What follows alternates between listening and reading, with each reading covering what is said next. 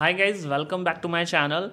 In this video, I'm going to show you how we can check the IMEI number of any iPhone in the locked situation as well as in the unlocked situation. You guys can see here, first of all, this is my iPhone 11 app, and first of all, I'll show you when your iPhone is in the unlock mode, how you can check IMEI number. So there are two methods. The first method is you have to simply jump to the dialer section, and then you have to just simply type here *06#, and that's it. Just or you can just if it just perform error, you have to just search here or type here *#06#, and that's it. You will be able to check your IMEI number 1 and IMEI number 2.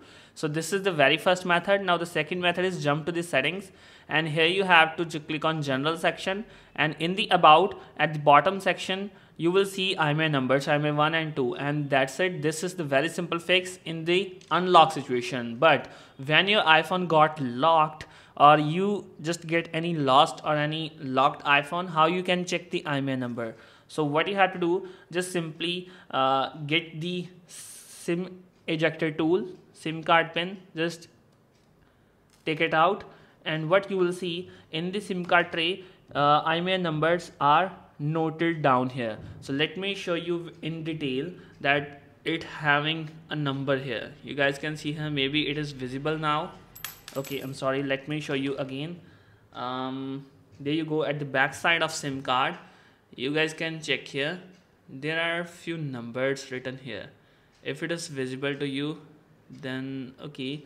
Again, it is not. Again, let me show you that what I'm talking about. So just take a look here. Okay, here are some numbers here. There are the IMEI number of this iPhone.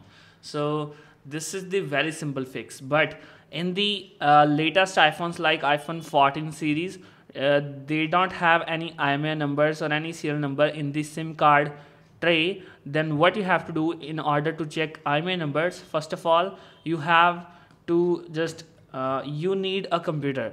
In this latest series, there is no IMEI written in the SIM card tray. So what you have to do, just simply connect your iPhone with the computer. So what you have to do, just simply connect it with the laptop or computer. Okay, then keep pressing, just press volume up, volume down, and keep pressing the power button until it just switched off and jump to the recovery mode. So just hold on, let me show you the complete process. As you guys can see here, do not release the power button. I am just keep pressing, I'm holding the power button. Okay, so as you guys can see, it just shows Apple logo. Do not release the power button again. Leave all the buttons except power buttons. Okay, so let it shift into the recovery mode, and that's it. Our iPhone is in the recovery mode, and it just connected with my computer. So let me show you in my computer.